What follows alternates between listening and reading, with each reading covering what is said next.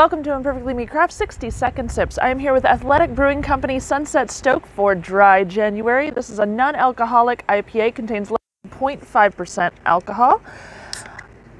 I'm sure a lot of us have heard a lot about Athletic. They've kind of come onto the scene with this non-alcoholic thing, a little bit healthier for folks. Let's see how it smells.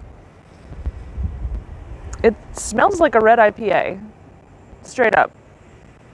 I got major hops in there too. Craggy bubbles, diving right in.